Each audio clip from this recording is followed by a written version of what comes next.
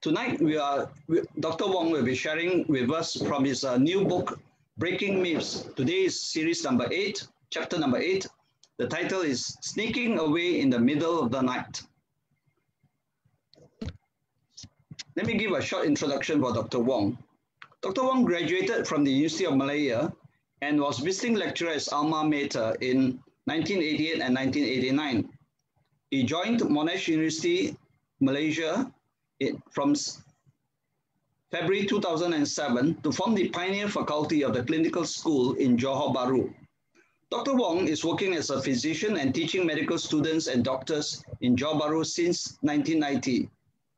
He has been sharing the Dhamma regularly in Johor Bahru, Singapore, Jakarta, Bangkok and Manila, and Malacca and all parts of Malaysia for the past 1.5 decades. Dr. Wong was also an invited speaker at the 3rd, 7th, and 8th global conferences on Buddhism.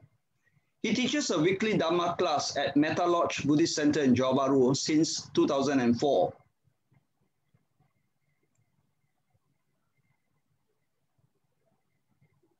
So Dr. Wong recently launched his second book, Breaking Myths, from which we are now going to hear chapter number 8. And today's talk is cross-broadcasted to 12 other Buddhist associations. So with this, okay, after the talk or during the talk, if you have any questions to post from the Facebook viewers, kindly write your questions, preface with a Q, followed by your question in your Facebook from your respective organizations. And then it will be copied and pasted into the Zoom chat here where Dr. Wong will pick up the questions. Okay, so over to you, Dr. Wong.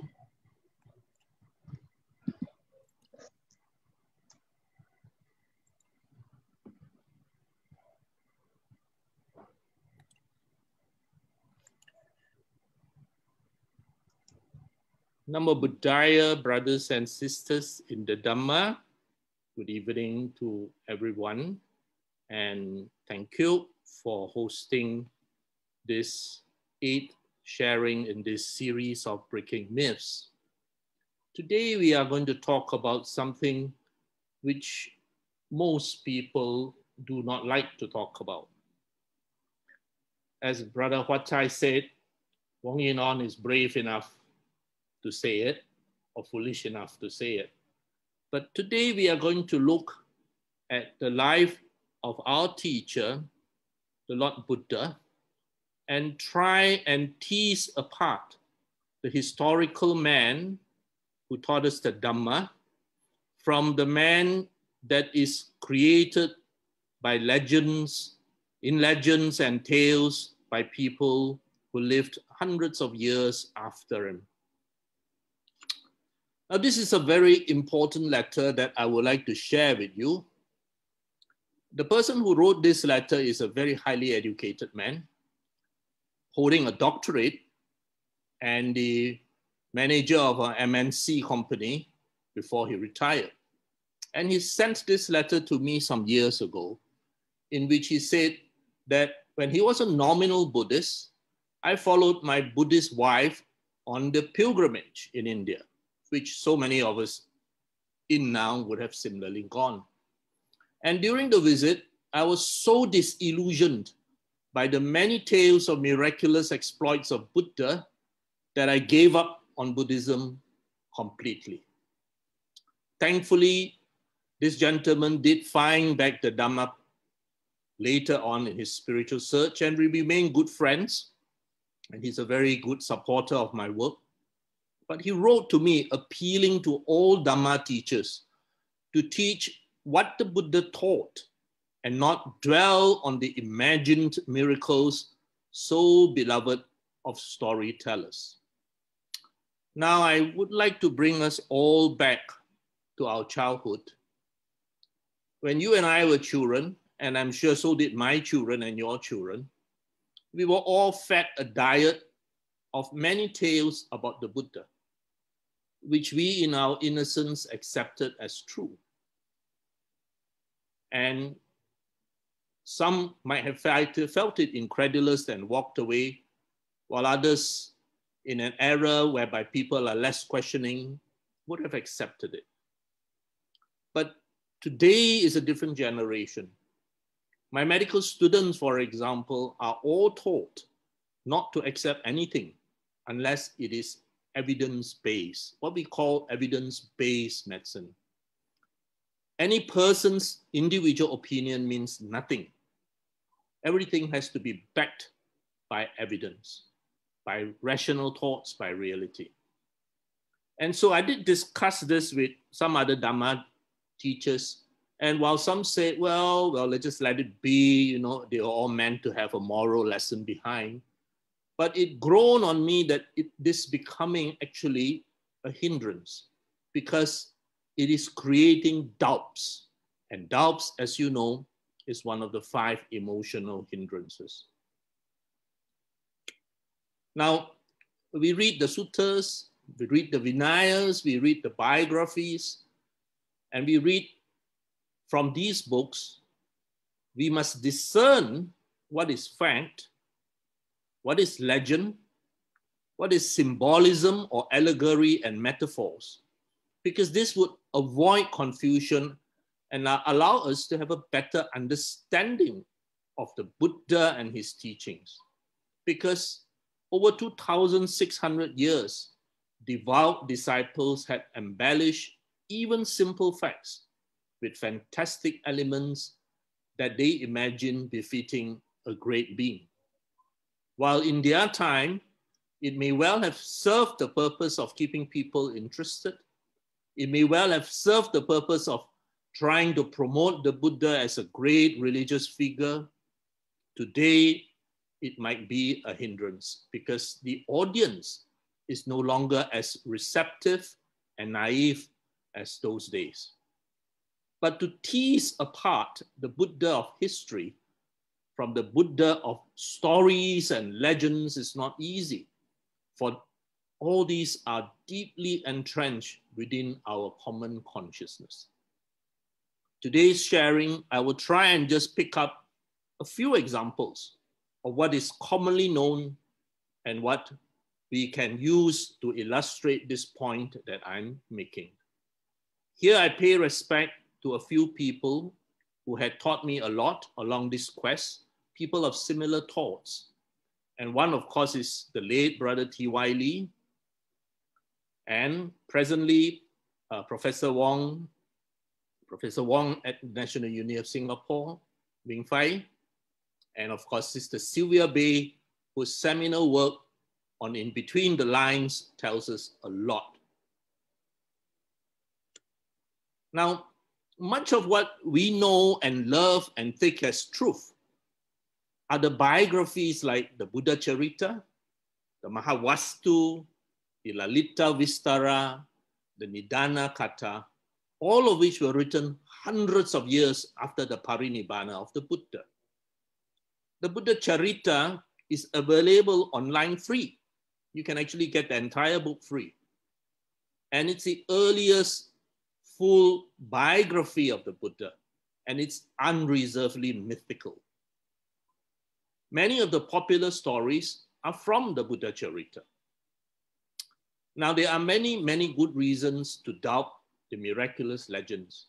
But one thing is clear, whether it is in the Nikayas or in these legends, the common theme of birth, maturity, renunciation, search, awakening, liberation, teaching, and death runs through.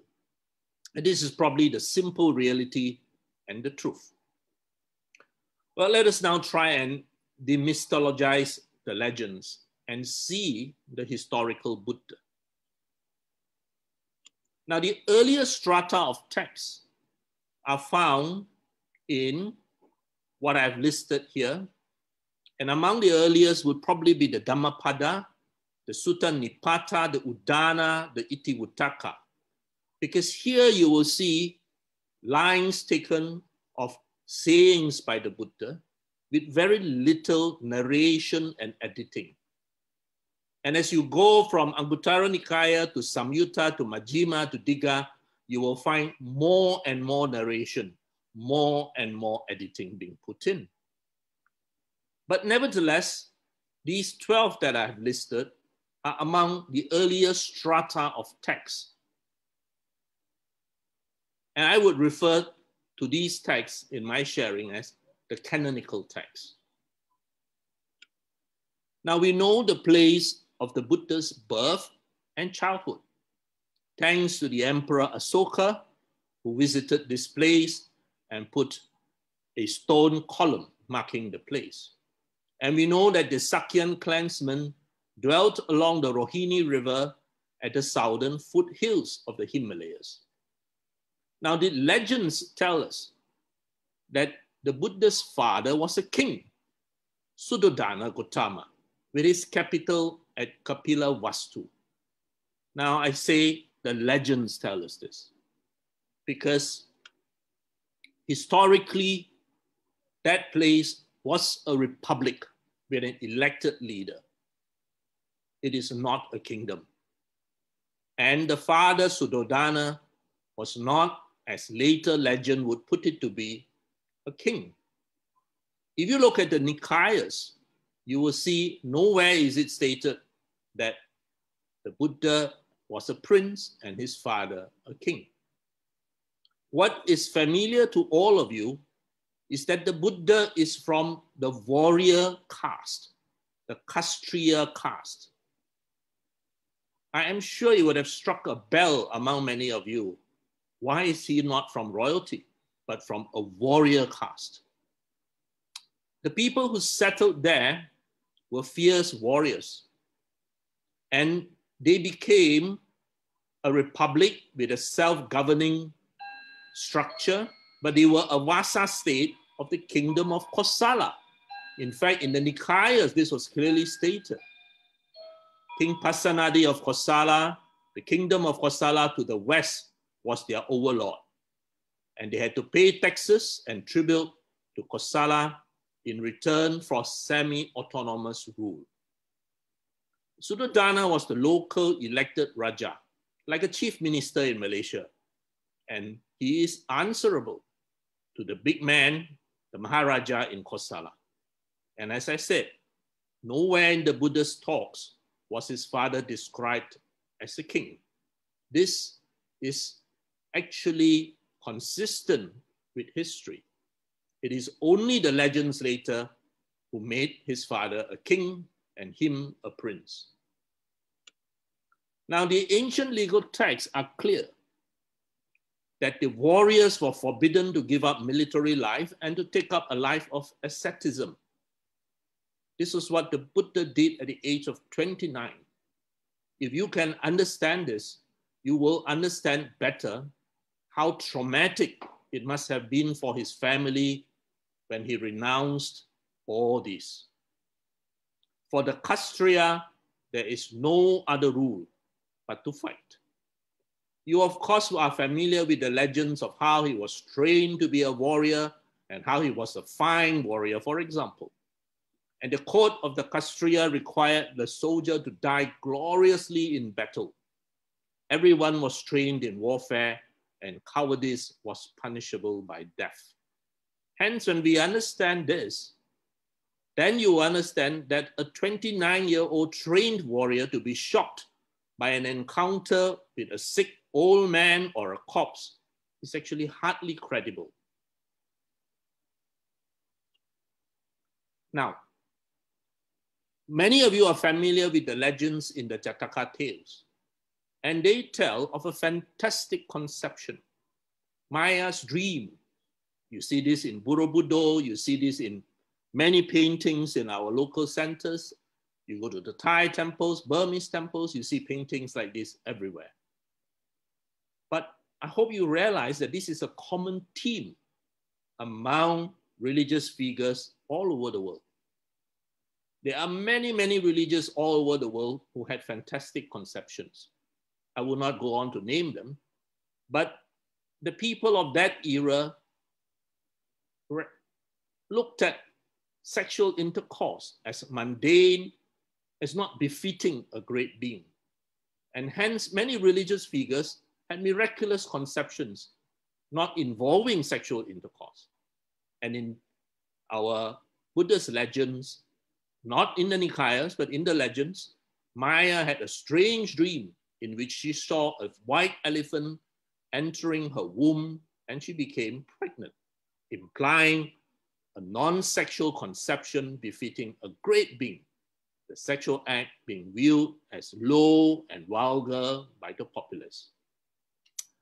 Now, while this may be acceptable to even my generation when we were young, we just swallow it, lock, stock, and barrel, telling this to a child today might have a big laugh as a response.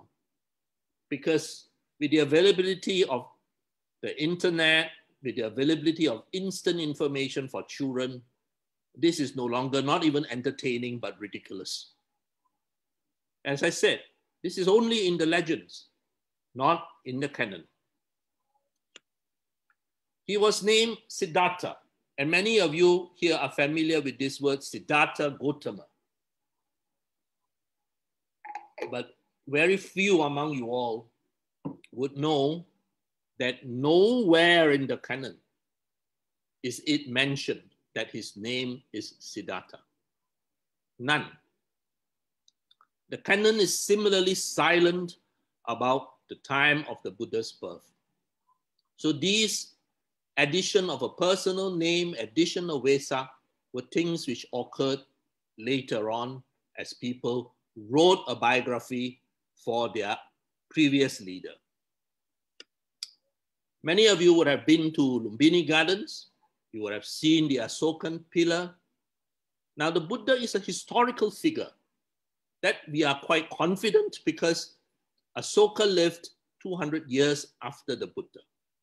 And in the Asokan pillars, the Buddha is mentioned about 5 times and the word Dhamma about 100 times. This is important information for us.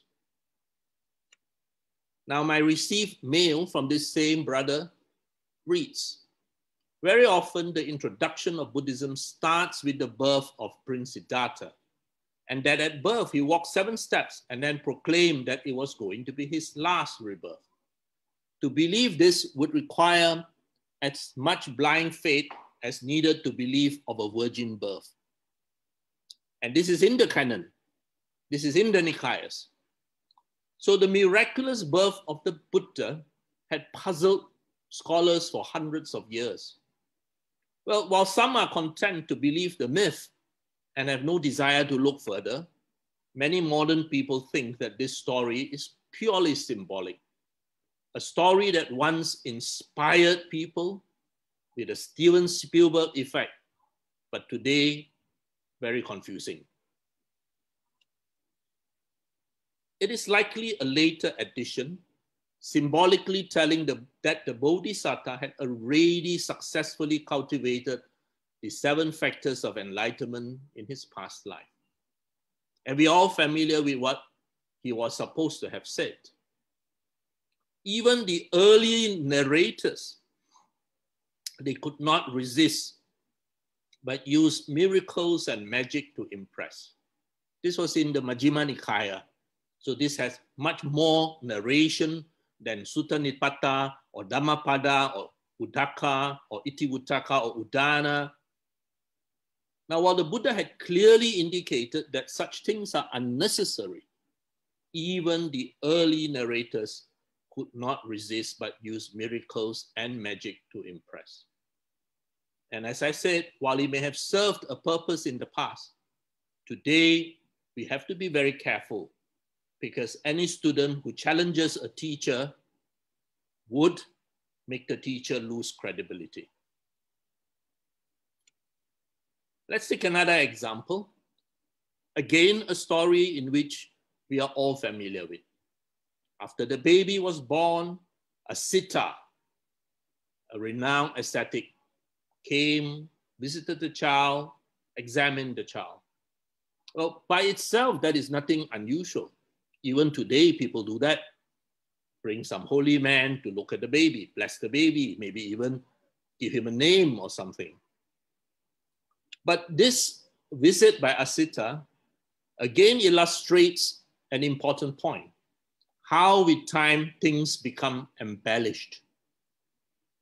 Now, the hermit was shown the child. And this is what we are familiar with. in the legends, what we swallowed when we were children. In the legends, Asita is supposed to have said, this prince, if he remains in the palace, when grown up will become a great king and subjugate the whole world. But if he forsakes the court life to embrace a religious life, he will become a Buddha, the savior of the world. So here you have a dichotomy, two things. But the suttas tell a very much less dramatic story. The Nikayas tells us that Asita went to Kapila Vastu, warmly welcomed. He examined the baby and proclaimed that this baby would attain complete enlightenment, reach the ultimate purified vision, and proclaim the truth out of compassion of the many.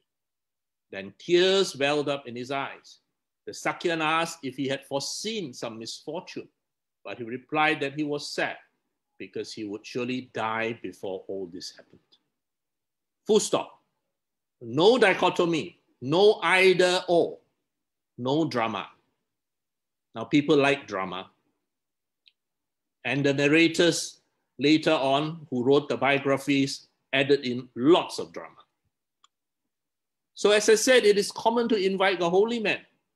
It is also typical for the holy man to predict. Okay? But the either or was not in the canon, only in the legends.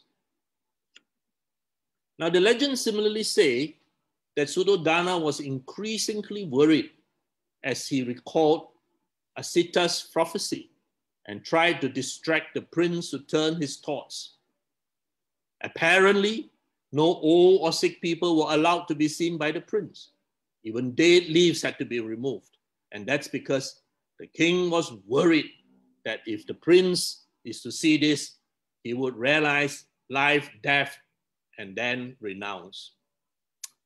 Now, of course, when we look at this logically today, it is quite difficult to imagine how somebody could not have seen old or sick people. Even he would have seen his parents go old, he himself age, etc. Surely he would have got a flu or something. So as we said, that while these are very useful in the old days of ways in which a religious figure is seen to be somebody who's gone through all this, he is glorified, but today it may prove a hindrance. Now the reality, if you look at the Nikayas, is that the Buddha obviously was aware of what is aging and impermanence. And he said, when an untaught run-of-the-mill person, himself subject to aging, not beyond aging, sees another who is aged, he is horrified, humiliated, and disgusted, oblivious to himself that he too is subject to aging, not beyond aging. If I, who am subject to aging, not beyond aging, were to be horrified, humiliated, and disgusted on seeing another person who is aged, that would not be fitting for me. And he described these thoughts occurring to him when he was still a bodhisattva. So it is obvious that if you look at Anguttara Nikaya here, the bodhisattva was well aware of aging. Now, this is something which all of us are familiar with. I don't think there's a single person in this audience who is not familiar with the story of the four Sikhs. That one day he went out and he saw the four Sikhs, an old man, a sick man, a dead man, and a monk. Now, of course, logically, it's again quite inconceivable that an intelligent man and a warrior at that, trained in the arts of killing, is unaware of sickness, aging, and death. But even besides the point, this is not in the suttas, but in the Buddha Vamsa and the Nidana Katha. In the sutta itself, in the Mahapadana Sutta, in the Digha Nikaya, the Buddha described these four Sikhs, but not of him. It was with relation to a past Buddha Vipassi. Now, the living home on spiritual quest was an established part of Indian culture of that time. It's like you and I going on a research quest and an expedition to find something. And it was very much in the tradition and culture of the people of that time. Leaving home, something that non-Buddhists had asked me many a times. And again, we are familiar with the legend of how in the middle of the night he stole away, barely beyond stealing a glance at the wife and the newborn child, and then walking away. But this is in the legends. These are not in the suttas. In Majjhima Nikaya 26, it is clearly stated, so at a later time, while still young, a black-haired young man endowed with the blessings of youth in the first stage of life, and while my parents, unwilling, were crying with tears streaming down their faces, I shaved off my hair and beard, put on the ochre robe, and went forth from home life into homelessness. Now, I had often wondered, why do our children Dharma class not teach this, which is in the Majjhima Nikaya, but instead teach that very nice story of someone running away from home in the middle of the night with guards who mysteriously fall asleep and gates that mysteriously open. Well, I suppose Steven Spielberg effects are much more exciting, captivating than what is actually recorded in the Nikayas, which is actually quite mundane. Parents crying, streaming down their face, the tears streaming down their face, because the child is going to go on to an uncertain future of suffering. Something very mundane, very common. But yet, as serious Buddhists, we should be aware that this is what is actually in the canon. Now, he went to the land of Maganda and practiced asceticism. And sometimes we look at these ascetics not in a very good light. But actually, these ascetics were very, very intelligent people. They were people who actually rejected the religious orders of that day, the Vedas, the Brahminical practices. They were the original free thinkers, searching for enlightenment by themselves, outside the traditional schools of belief. And this is what the Bodhisattva did. That's why he joined them, because he has rejected what was the norm, what was the standard, and searched for himself. He was an original free thinker. We are also familiar with this story of how Sujata went and offered to the Bodhisattva food on the night where he became enlightened.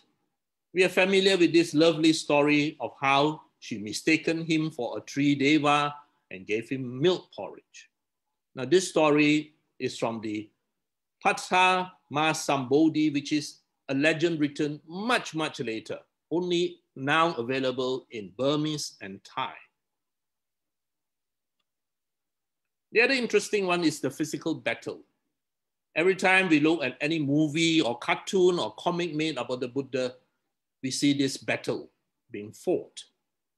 Very exciting.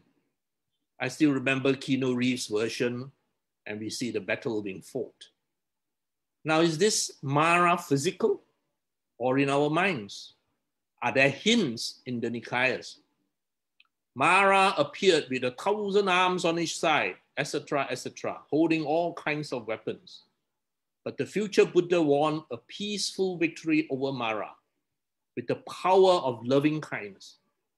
Loving kindness in his mind, not a physical fight. This suggests that this fight was actually a metaphor for a mental struggle in his mind and not a physical fight. Mara's armies are likely an allegorical account. Mara represents the defilements within all of us, our greed, anger, lust, restlessness, guilt, doubt, which opposes the peace, mindfulness, clarity that leads to the knowledge of the truth. And before the Bodhisattva was enlightened, he still had such defilements, but he had to defeat them with his determination and the great virtues he had accumulated. Now, I know I must be shaking many cast in concrete beliefs, cast in stone ideas, but these are the realities that I would like to share. We also read about the three daughters of Mara.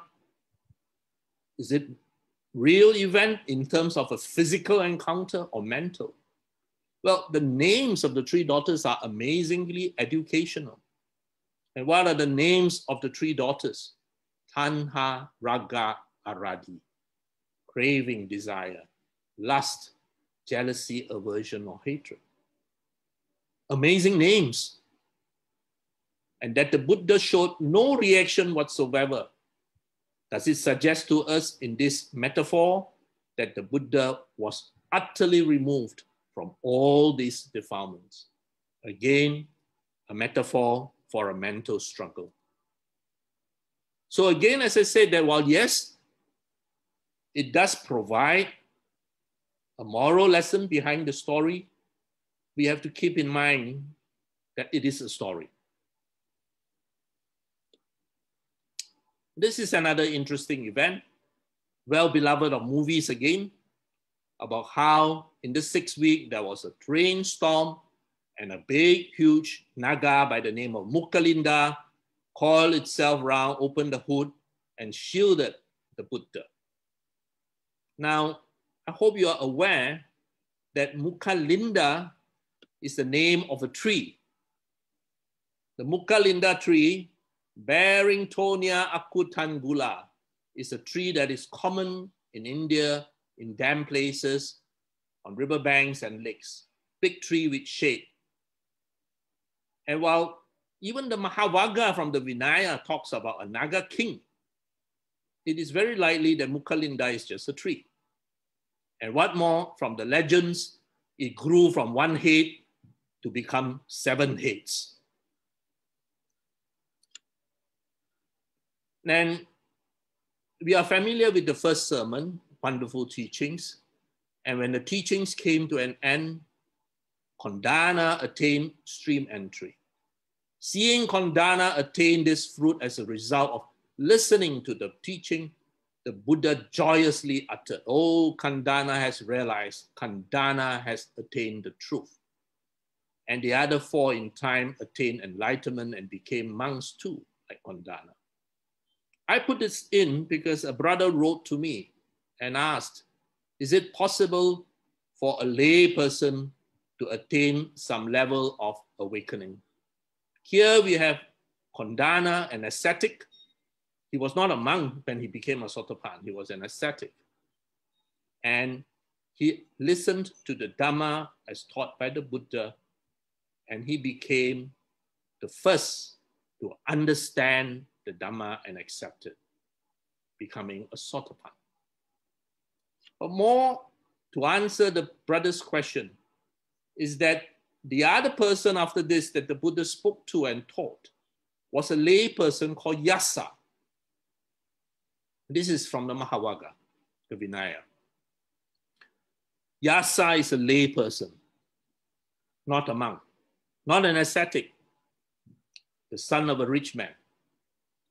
And it is important for the brother who asked me this question that the Buddhist teachings does not see lay followers as second-rate Buddhists. Yes, on account of his social and family ties, the householder will find it much more difficult than a renounced person, a monk, to gain inner detachment and release. But it is possible. And the canon lists at least 21 householders who became arahants without ever being monks. Now let's take a look at the Buddha's visit to Kapila Vastu, Balik Kampung. And the reality is that he was rejected by his own relatives, not surprisingly. And the reason was the Buddha at that time was only about 36 years old. He was relatively young compared to his relatives, who probably saw him running around playing as a child. And like in all Asian cultures, age is valued.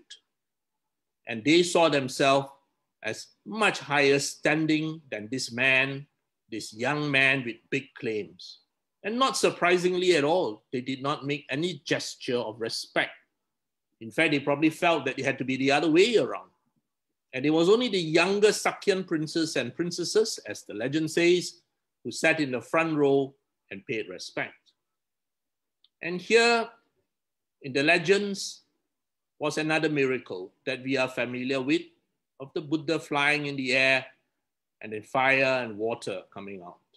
And all the relatives being humbled by this event paid respect. So the application of miracles is actually a common strategy by religious authors to claim superiority over others. But the Buddha himself condemned such actions. Despite this, many miracles became part of accepted Buddhist mythology. Now, the Buddha clearly rejected any magic shows. There was a man called Kevata, and he said to the Buddha that, well, would it not be good if the Blessed One appointed a monk to work a marvel of supernormal power so that the people of Nalanda might become more confident in the Blessed One? And the Buddha replied, I do not teach the law to monks in that way. The Buddha gave us three kinds of magic or miracles. One is described as the supernormal power to do all kinds of supernormal things. And second, supernormal powers, reading other people's mind. But he only allowed and accepted the third as a genuine miracle, the supernormal power to guide people according to mental development for their own good and using suitable methods to fit these people. In other words, it is only the miracle of instruction, the miracle that someone could become a good person despite whatever his past was. That is the miracle of education, of cultivation, which the Buddha accepted. In the Vinaya, the Buddha specifically disallowed the Sangha from performing miracles. And the clearest statement of the Buddha's opposition to magical power and supernatural abilities is again found in the Kevata Sutta. I dislike, reject, and despise them, the Buddha said. Now, I hope all of us brothers and sisters here realize that with the Buddha stating such 2,600 years ago, he would have placed himself in direct opposition to much of popular religious traditions, which even today focus on supernatural powers and miracles as a means of measuring worthiness or spiritual attainment or the greatness of the performer. Now, Ananda posed a very interesting question. Ananda actually asked the Buddha whether he has supernatural powers. Now, this is a very important question because Ananda was supposed to be the Buddha's personal attendant for 20 over years. And he had to ask the Buddha. And the Buddha replied that when he concentrates his mind, he is capable of such powers. The point is that Ananda had to ask whether the Buddha had such capabilities. Obviously, he did not witness it in line with the Buddha's prohibition. Now we are all familiar with the story of Yasodhara, the Buddha's wife. How they got married at the age of 16, etc., etc. Now, we are also familiar with the Buddha's first visit after enlightenment back to Kapilavastu and Yasodhara asking Rahula to approach the Buddha and ask for his inheritance. These are among the many stories which form part of our diet. Now, what most people don't know is that Yasodhara is not even mentioned by name anywhere in the canon.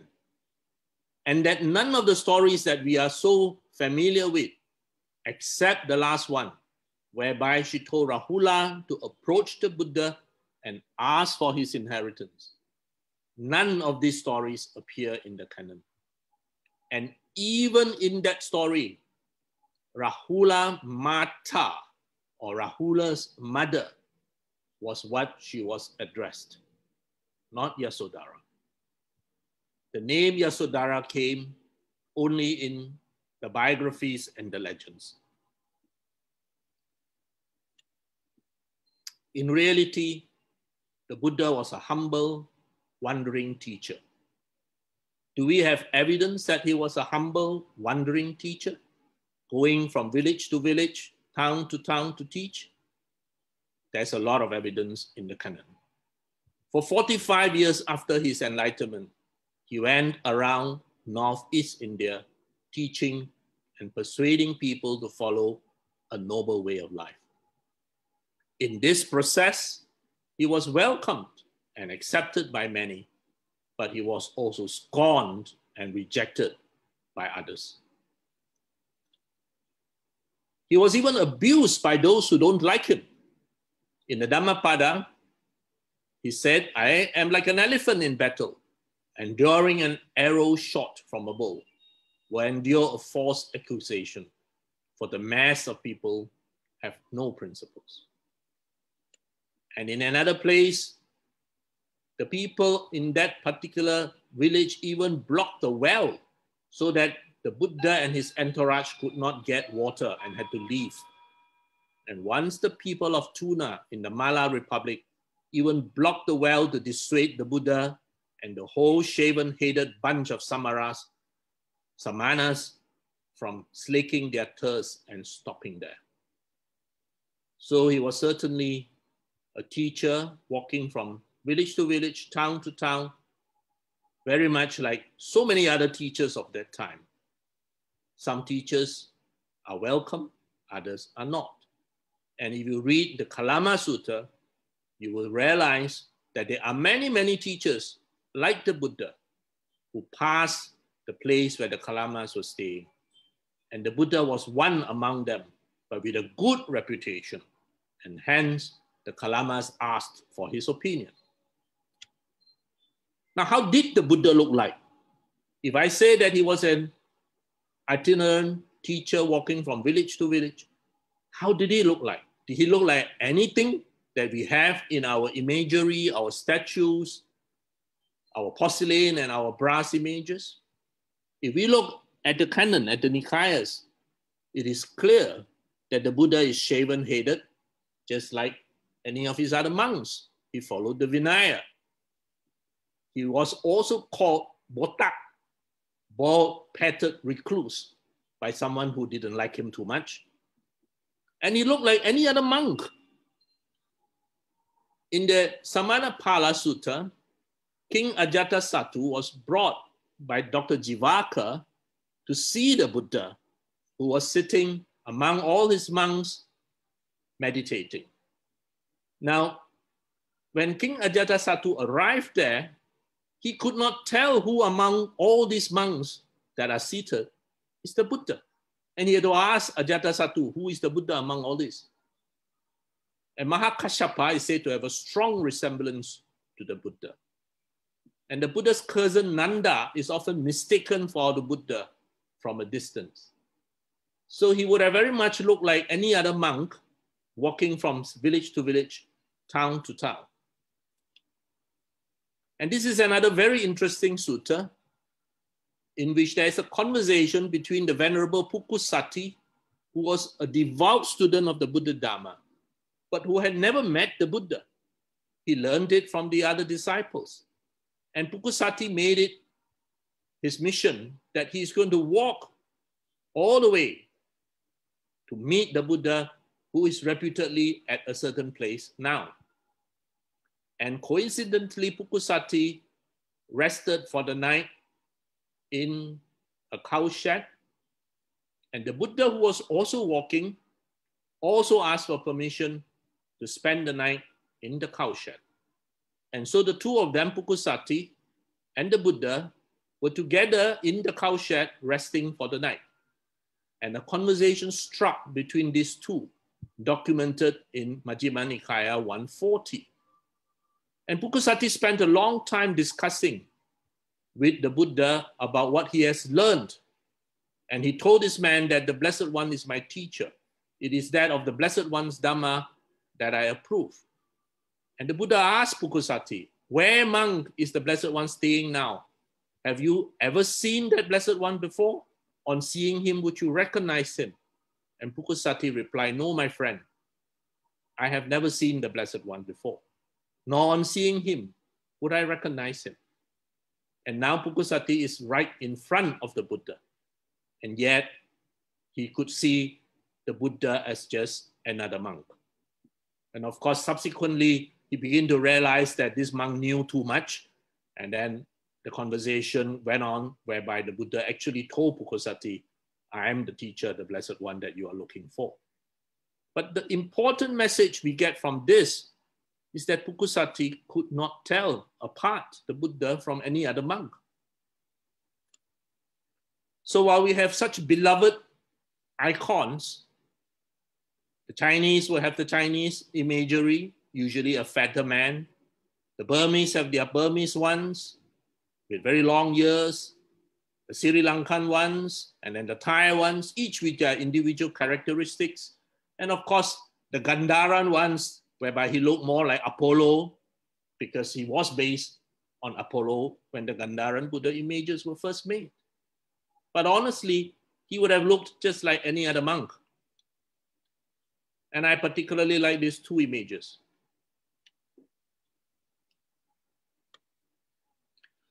If you look at Digha Nikaya, you will see one sutta called the Lakkhana Sutta, whereby it describes the 32 marks of a great man. And these were really out of the world physical characteristics. If someone is to look even a little bit like these 32 marks, that man would certainly have looked like an alien, not a human being. These characteristics or marks of a great man were already in the consciousness of the Indian culture of that time. And it's very, very likely that when they wrote these narrations, the physical imagery of the Buddha was remade to fit into these marks of a great man expected by the culture of that time. If you are to take a look at the 32 features, he would certainly not look like a human being, but like that of an alien. Now, if somebody is to look like that, would anyone dare harm him? For example, Devadatta, who challenged him, who demanded things, and even attempted to throw rocks at the Buddha in an attempt to kill him. If someone looks like an alien, I doubt anybody would dare to do that. If somebody looks like an alien with halos, etc., I doubt any villager would dare to seal the well. Now I ask you, Dhamma brothers and sisters, is this the Buddha? No, this is not the Buddha. I took this photo from the British Museum when I visited, and this is the image of Mahavira, a contemporary of the Buddha. This is the image of Mahavira, and you will see remarkable similarities other than the fact that the images of Mahavira inevitably will show a completely nude person because they do not wear any gowns or robes. But other than that, if you look, there are many features that you will see in the Buddha's image as we expect today. And this is very likely because this was the iconography or the common consciousness of how a man who is very wise or enlightened would look like. Now, the Buddha falls ill too, just like all of us as we age. And you all are aware, of course, that the physician Jivaka was his doctor who had to treat him with all kinds of things that was available. Many of you are familiar with the quarrel at Kosambi. Two groups of monks in Kosambi quarreled.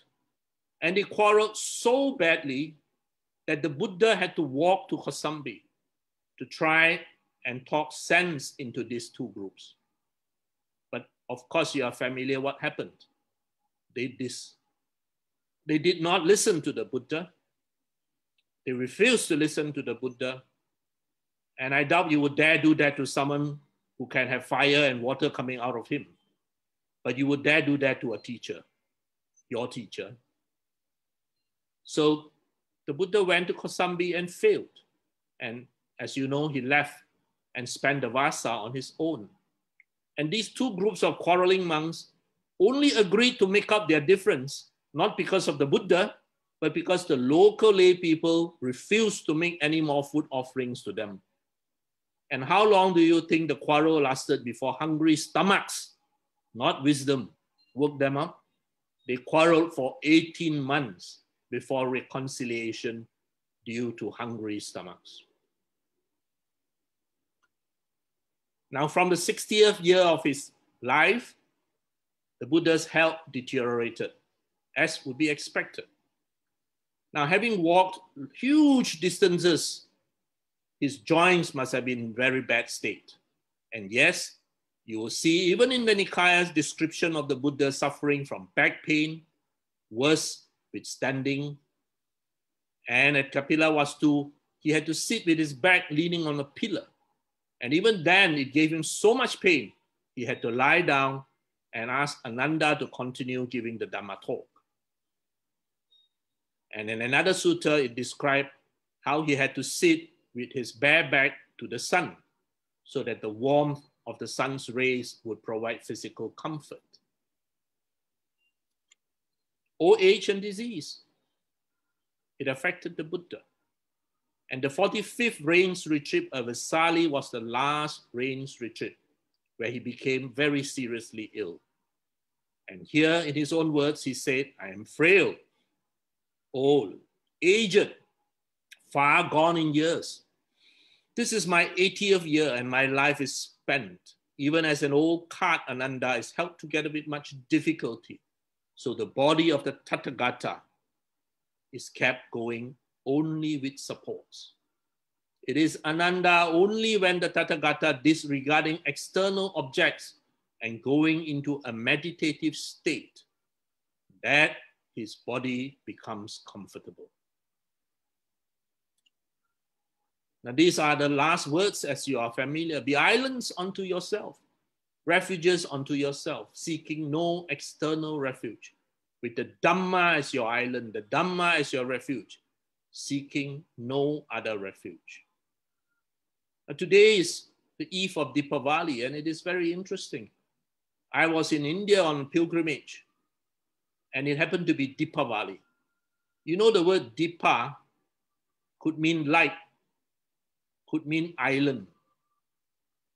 So this sentence where the word island is Dipa. So be a light unto yourself, or be an island unto yourself, or with the Dhamma as your light, with the Dhamma as your island. Two possible interpretations. And these are striking and inspiring because it is vital to us to recognize that the message there tells us it is self-exertion.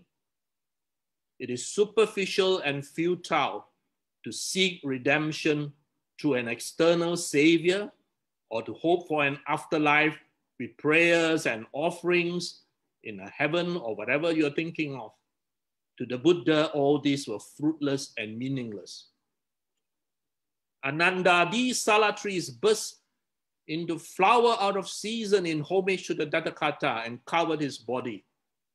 And I showed you the picture here. These are sala flowers. In in Ho Chi Minh City, there are many, many temples with beautiful sala trees. And when I was there, it was in season. So I took this photo. They put them in the monasteries. But the monk or the nun, the lay person or the layman or the laywoman who lives his life practicing the Dhamma properly and perfectly he or she is the one who is honoring, revering, and respecting the Tathagata with the highest homage, not with the external offerings of light, candle, flower, etc., etc. The highest offering, the Buddha repeatedly tells us, is our own transformation. The priceless legacy of the Buddha is the miracle of education, the only miracle that he accepts, that he did not condemn. Knowing the truth, practicing and cultivating morality and mental stillness with resultant transformation of the mundane to the noble as a means of liberation from dukkha. Now, the important symbol of the Buddha is not the image, not an image with curly hair, or an image with long ears, or an image with a pointed tip at the top. All those are cultural, what people expected of that Buddha. As I said, Buddhist images by Chinese artists would generally imagine him to be much fatter than a Thai image. The most important image, and for 500 years, the image which represented the Buddha is the footprints of the Buddha. We are to follow the path that he left for us, literally his footprint. So do not be too obsessed with whether your Buddha image at home is fat or thin, standing or sitting cross-legged, whether he has hair, no hair, whether his ear touches his shoulder, etc., etc. All those are cultural. All those are part of the 32 marks in the Indian culture of that time. The Buddha was a human being. As a human, he was born. As a Buddha, he lived. And as a Buddha, his life came to an end. But although human, he became a Mahapurisa, an extraordinary man. So can you and I. The Buddhism is not about books, not about chanting or rites or rituals. Buddhism is the practice by way of body, speech, and mind that completely destroys defilements, in part at least, or completely. Thank you, brothers and sisters in the Dhamma. This sharing only illustrates with a few examples. There are much, much more, which is not within the scope of a 1 hour sharing that I can offer. And the material that I shared is collated from many sources. I repeat, among them, Professor Wong Wing Fai, a good friend of mine in Singapore, Sister Sylvia Bay, whose seminal work, Between the Lines, is available for free for all of you to read, and the late Brother T.Y. Lee.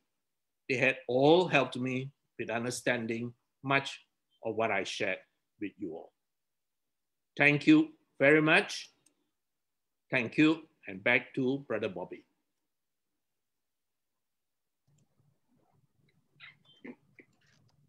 Thank you, Dr. Wong, for the very frank, very scientific approach to the Buddha's life and the debunking a lot of myths. Dr. Wong, at the moment there are 3 questions. Let me field the first one. Question from Jeanette Ang. How about the Devas who asked the Buddha to stay to teach because he thinks that humans won't be able to understand, so he's contemplating to go to Nirvana instead? Is this story or fact? Well, Sister Jeanette from Manila. Sister Jeanette, whether it is story or fact, I won't be able to tell you because I cannot recall 2,600 years ago. And whether it is made by the narrators when they wrote down all this to try and include the gods of the Indian culture at that time, because it was Brahma Sahampati, that I do not know and I cannot answer. But it has become very much part of our culture. In fact, if I were to give a talk to a Thai center, somebody would chant the very words that Brahma Sahampati have said, beseeching the Buddha to teach the Dhamma. And you will realize that for some Dhamma Dutta workers, they will not even share the Dhamma unless it is requested similarly by someone. So I am unable to answer your question, Sister Jeanette, as to whether that is a real event, but that is in the Vinaya. It is documented in the Vinaya. And I think that the lesson that I extract from there is that the Dhamma that the Buddha realized is very profound. And you must remember the Buddha's words when he explained why he was reluctant to teach. And his words, which I will paraphrase, are that this is a generation that is very much immersed in sensual gratification, sensual pleasures. And a generation that is very, very much interested in sensual pleasures, sensual gratifications, will have no interest for the Dhamma. And it is also the same when so many people in the last 7 talks that I had give wrote, but we had no time to answer, why are my children not interested? The answer is very simple. Your children have so much sensual gratification, all their problems and worries are taken care of by Papa, that they do not see a need to get out of dukkha. When you are in that situation, you will have no need to search for the Dhamma. And it will be almost very, very difficult to teach the Dhamma to people like that. And that was the reason the Buddha said. And of course, you will remember Brahma Sahampati's counter-argument that there are some with little dust in their eyes. There are some who would have gone through this and be able to be receptive. And it is for those that the Buddha is teaching. So similarly, Sister Janet, Buddhism is not going to be a mass religion because it is too cerebral. I will put it very honestly, it demands too much thinking. The theistic religions just require, I believe, full stop, end of the story. And here in the Buddha Dhamma, there is so much for us to learn that one can spend easily a few lifetimes and still not finish learning. All right, sister? Thank you, Bobby. Yeah, thank you, Dr. Wong. Another question from Sister Calling. Why is legend in Buddhism strongly promoted? Well, I think the fault lies in the Dharma speakers. Some prefer legends than facts. I used to ask about the child Buddha, first day born and able to walk and say something. All the time, they never answer my questions. I felt very disappointed. To me, Buddha Dharma means truth, but nothing but truth. Yes, thank you, Brother Bobby. Now, here I must share with you that I too have my difficulties trying to even convince the Dhamma teachers in Johor Bahru with regards to this issue.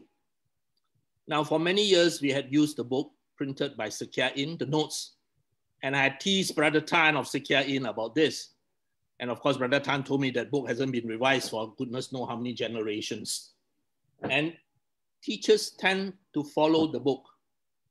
Nobody wants to rock the boat. And so the book says, chapter this is what happened. So they teach the children, this is what happened. And as I said, that in the past, even within our generation, you know, we were very docile children. We accepted what is told to us. And I'm sure every one of us here who went to any form of religious class would have been told this, and we just swallowed it like a fish, hook, stocker, and everything. But your children and my children and your grandchildren are different. My medical students will question everything. They are taught to challenge the teacher. No longer is the teacher's words literally the truth. So we have to change, because any child now can just Google, consult Professor Google, and turn back and say, teacher, why you say this? It is stated otherwise here. And then the teacher loses credibility. Okay. So yes, I think that one of the reasons is because people dare not rock the boat. People are following the paintings on the temple walls. And these legends have a nice story. I mean, if I will tell you, you know, the mother was crying, the father was crying, they were begging him, don't go, but he insisted on going. Nothing dramatic. But if I were to tell you there was this magic horse, you know, and this horse could leap over the wall, could jump open. I mean, the door mysteriously gates open and all the guards fell asleep. Well, that's very Steven Spielberg. But unfortunately, a smart child, like you, the sister who asked the question, would now face a doubt. And my big fear is that this doubt becomes extended to the actual teachings of the Buddha. That means now people do not see the difference between the legends and the teachings, which is why I said right at the very beginning, we have to be able to tell apart what is fact, what is the teachings, and what is the legend. Now, like the brother who wrote to me, he began to have doubts because he said, look, this is no different from a theistic religion where I'm asked to swallow all the miracles. And being a very intelligent man, he simply could not accept those miracles. All right. So yes, sister, if you are going to make any difference, it's going to be a slow process because it is difficult. My wife is a Dharma teacher in teaching children. And she often discusses with me about these issues, which she finds difficult because she knows what is in the Nikayas, and yet the syllabus she's taught to teach tells a different story. Okay, thank you, Bobby. Yeah, thank you, Dr. Wong. A question from LY Teo.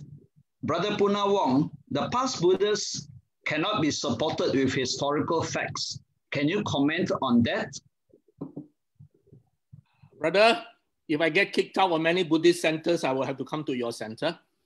As I said, Brother Ju Sing the other night asked me about controversies. I said for the last 7 talks, I have said nothing but controversies.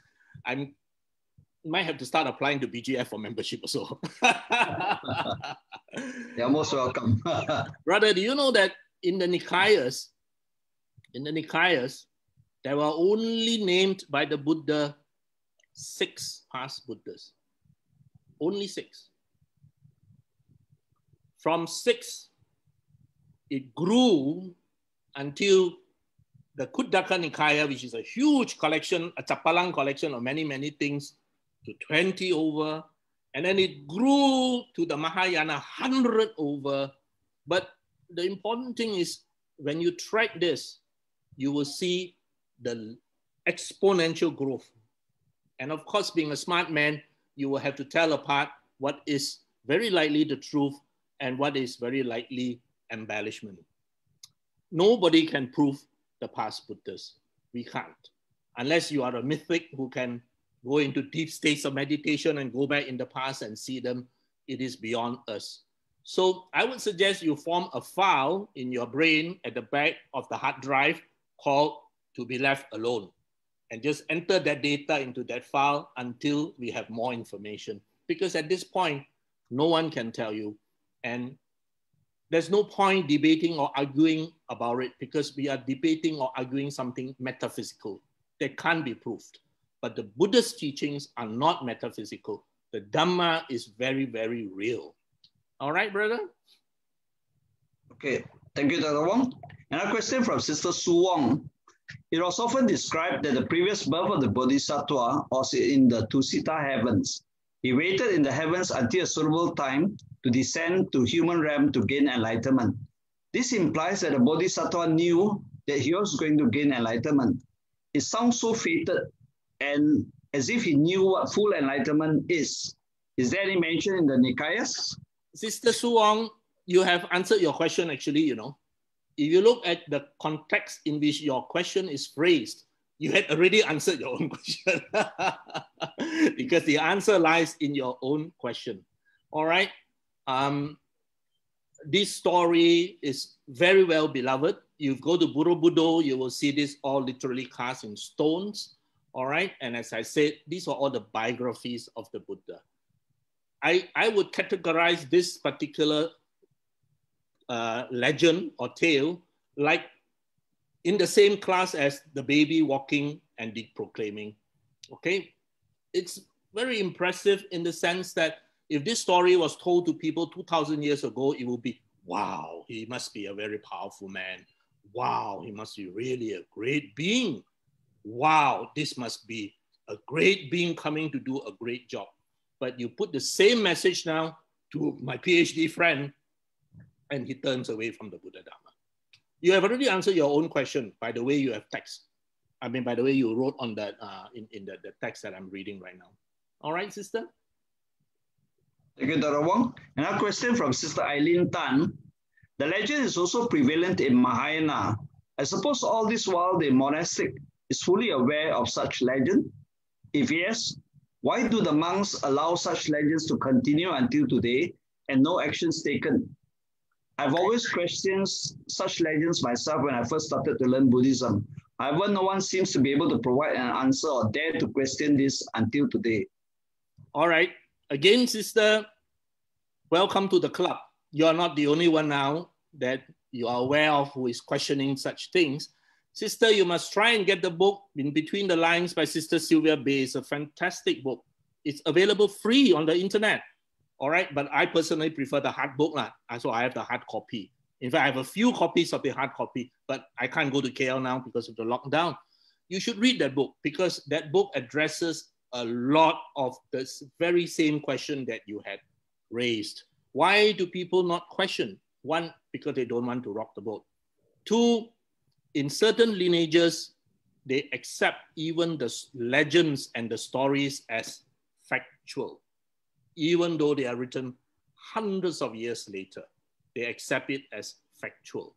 So it is only now with modern scholarship that people are saying, let's go back to the historical Buddha. And because you've got three main lineages, if you can find things which are common within the three main lineages, you are moving closer to the historical Buddha. What is found in one, not found in another, obviously occurred much later. So modern scholarship is helping us get closer to the words of the historical Buddha. And many of these stories, sometimes they don't even agree among themselves. I mean, story A and story B can be two different, slightly differing versions. But as I said, it's not important. When these stories were written, it has a moral lesson. That means they were not simply written. They were written with something in mind. But that something in mind could now already have lost its significance. And as I said, I discussed this with some Dhamma Duta workers in Malaysia, and they said it's so much in common consciousness that he won't even bother to try and change it. At one point, I also say, okay, la, biala, how to change. But the point is that now I begin to realize that the younger generation are adopting the Buddha Dhamma because their entrance or their entry to studying the Buddha Dhamma is greeted by what they would call as something out of this world, something not consistent with rational thought.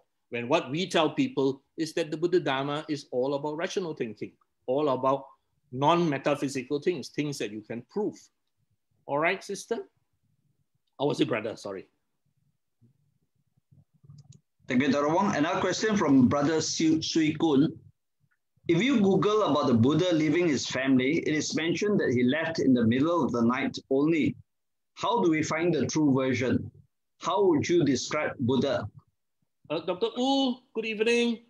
Now, if you Google, much of what you find on Google are based on the legends, okay? And as I said, if you are really interested in the legends, quite a number of them are available free on the internet. You can actually download the whole book, okay? And the legends, as I said, have lots of very nice, interesting Steven Spielberg effects, like living in the middle of the night. If you read the text that I put up just now about the Buddha leaving home, it does not mention whether it is the middle of the night or daytime. It only mentions about him leaving in full awareness with his father and his mother literally crying their heart out. That is all we know, all right? It is not mentioned whether he left in the middle of the night or in the daytime. But what we do know is that none of that magic that you and I are familiar with is actually in the Nikayas. I had told the BGF folks that please upload the slides that I had given to them as well, so that those people who are interested, you can actually download it and then you can go and look at the references yourself. And as I said, do download Sister Sylvia Bay's book too, because there's a lot of reference in there as well. There's another book which is called Buddhism for the Intelligent Man. I do not know whether it is still in print. I bought it when I was in India about almost close to 20 years ago, but it also goes along this same theme of let us look at the Buddha Dhamma, let us look at Buddhism devoid of all these metaphysical, supernatural, miraculous things. Okay? You can try and Google that, Dr. Wu, Buddhism for the intelligent man. Yeah, Dr. Punna, we'll put a link to your slides in the YouTube video afterwards. Okay, thank you. Okay, another question from Duka Kos. For a religion to be believed by laymen, normally they need to see some magic. Example, Buddha tame a wild elephant or Jesus cure a sick man. Would it be true to a certain extent? Well, as I said, it is very, very much in almost all religions that the narrators would introduce this to show that my teacher was truly a great man, to prove superiority over the next person, to prove that he has spiritual attainments, etc., etc. These are very common, and it cuts across not just Buddhism, but almost all religions. And this is something that the Buddha did not want. As I said, if you look at the Kevata Sutta, the Buddha quite obviously condemned it. And you know, I'm sure you are also aware of the story of how the Buddha's disciples were challenged to retrieve a sandalwood bowl put on top of a pole. And one of the monks actually did that. Okay? And the Buddha scolded him. He was not praised at all. The Buddha scolded him that you must not do such things. And it is very interesting because the Buddha said that you do not teach people the Dhamma by such means. Because if people come to the Buddha Dhamma because they are impressed by a magical act, then when they come and see Brother Bobby and me, and Brother Bobby and me cannot do magic, then we are habisa. No one will listen to what we say already. So then that's where the man who sells snake oil is going to be very successful. The man who's going to do some little petty magic is going to be very successful. And the Buddha was against such methods. All right, but you're absolutely right, Brother Whaley, that this is a common theme across all religions, using miracles to convince. Okay.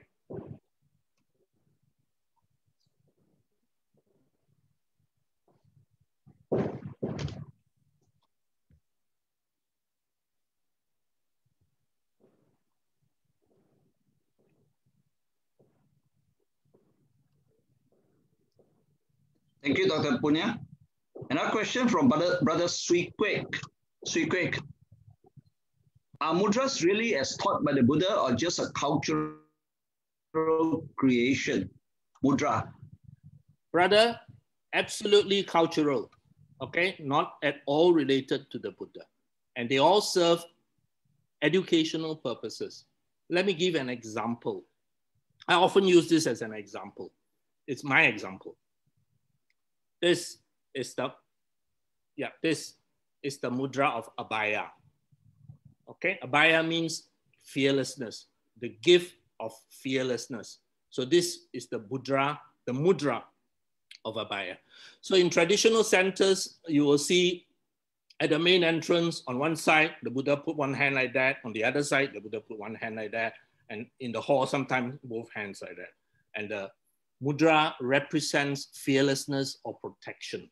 And so people will say, that's the mudra of the Buddha giving protection, you know.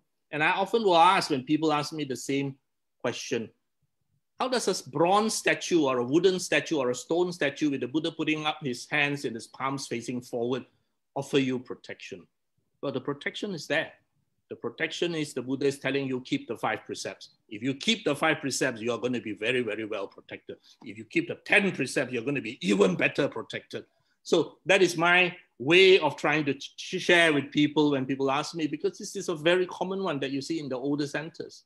All right, but these are completely cultural.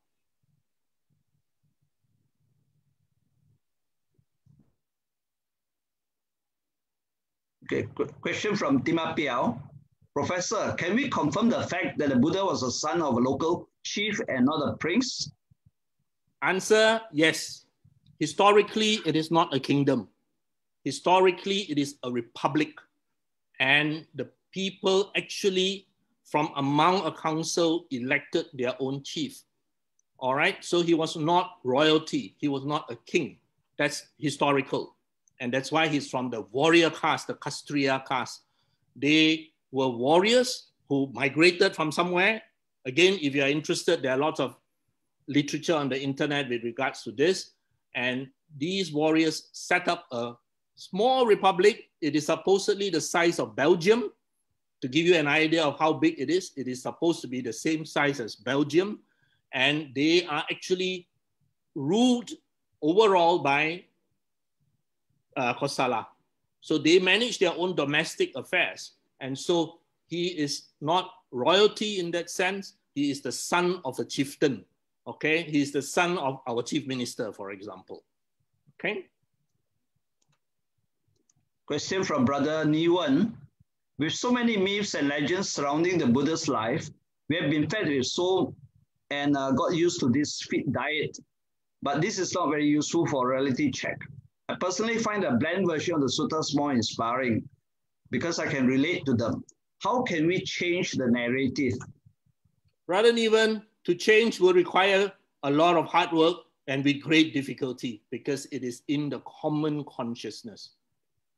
However, as I say this, you will also realize that in the Western side, because they do not have the cultural baggage that we have, they did not grow up with this diet. You will find that more of the Western Buddhists are interested in the bland version of the sutra that you described.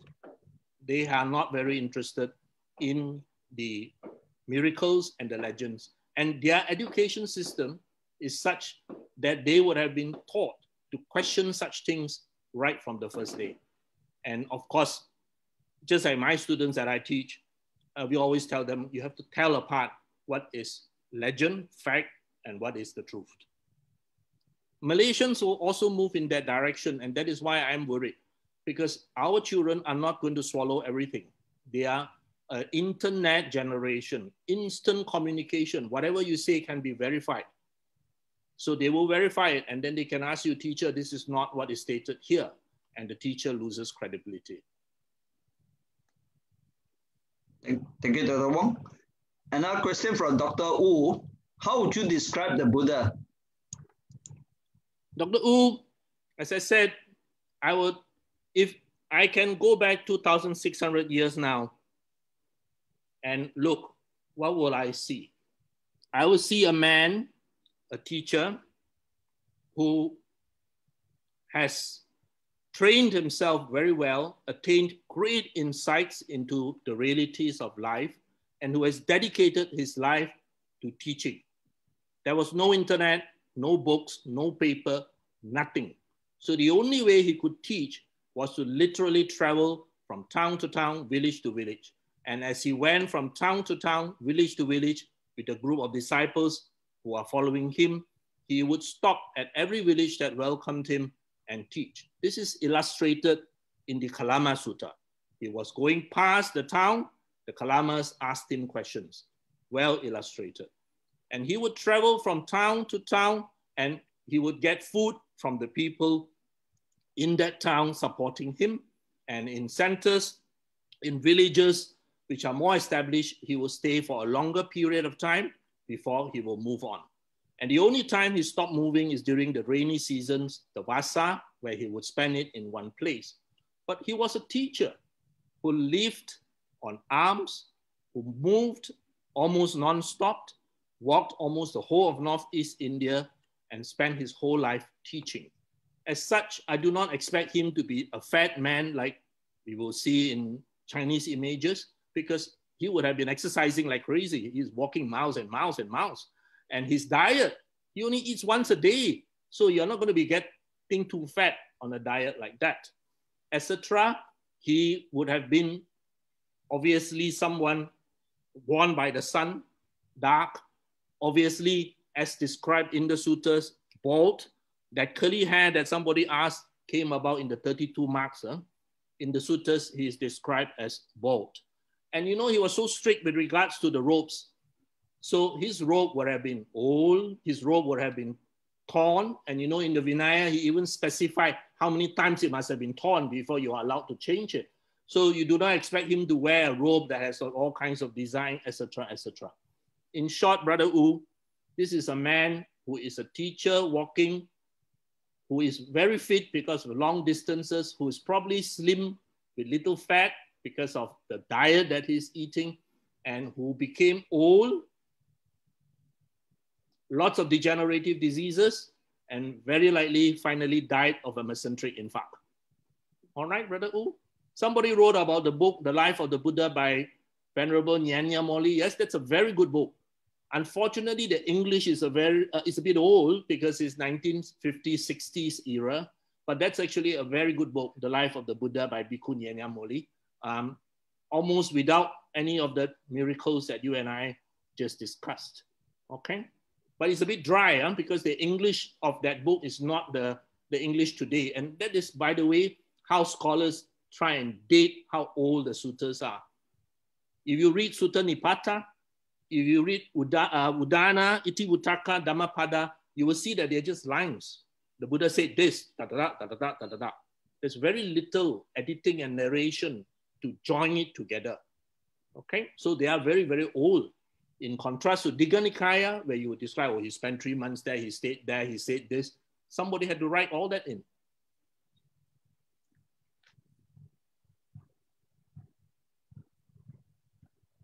Billy Tan says, wait.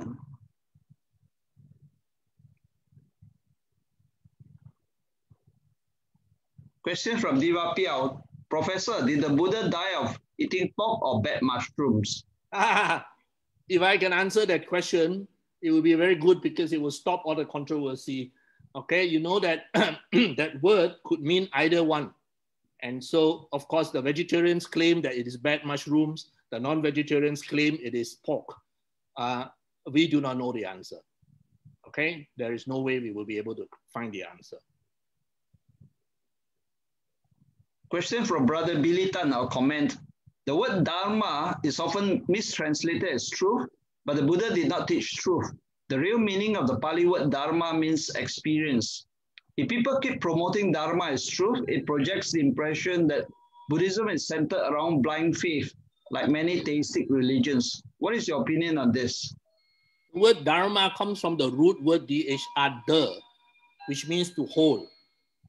Something for us to hold, to sustain, to maintain. And what was the other word already? Dhamma was to experience, yeah. Right? To experience, right, Bobby, you say? Yeah, experience. The word ehipasiko is to experience. Ehipasiko is not to come and see. Ehipasiko means to come and experience. That means you experience it yourself. Is this right or is this wrong? Dhamma is actually not with reference to the Buddha's teachings. The word Dhamma is already extant in the Buddha's time. So you can have Mahavira's Dhamma, you can have any other teacher's Dhamma, because it is their school of thought, their philosophy. So to be more precise, we actually have to clarify it by saying the Buddha Dhamma. All right, that means this is the Dhamma as taught by the Buddha. Okay, and you use the word truth. Of course, that's a bit difficult because what truth can have many, many meanings, you know. You can have relative truths, you can have absolute truths. Relative truth, for example, water boils at 100 degrees centigrade. Everybody knows that. But if you go to the Himalayas, water will never boil at 70 degrees because it will probably boil at about 70 to 80. So that is what we call a relative truth. It is relatively true with regards to the conditions of that environment.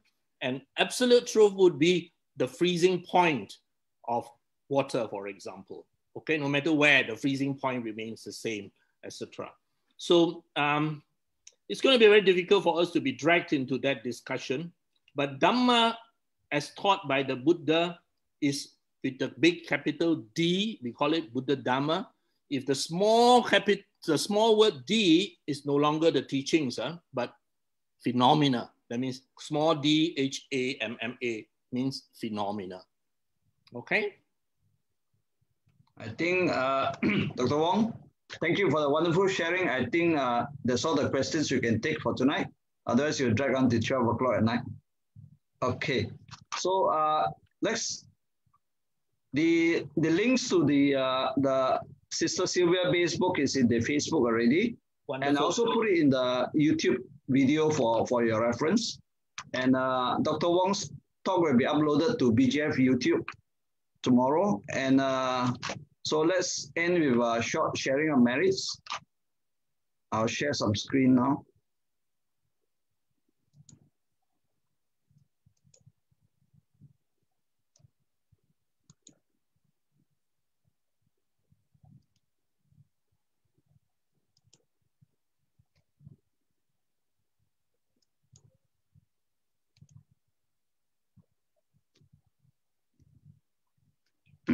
Etavata cha amhehi sambatang punya sampadang sabbe satta anumodantu sabba sampati siddhiya. Let's do transference of marriage to our departed ones. Idamme nyatinang hotu sukita hontu nyatayo. Idamme nyatinang hotu sukita hontu nyatayo. Idamme nyatinang hotu sukita hontu nyatayo. Let's share some aspirations. By the grace of the merits that we have accumulated, may we never follow the way of the foolish. May we be blessed with wise friends and skillful teachers who help us along the path of Dharma. Wherever we may be, until our final liberation, may we never stray from the path of Dharma. May we always have the chance to practice Dharma and one day realize the highest bliss of Nibbana.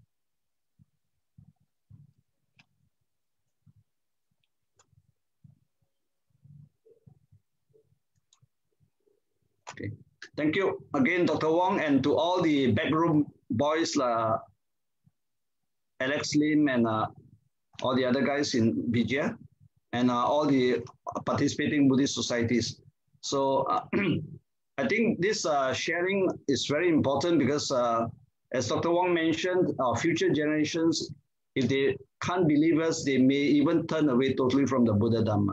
So let's start looking at things from a more realistic point of view. Okay, so thank you for joining in, and good night, everyone. Thank you, Dr. Wong. Good night. Good night.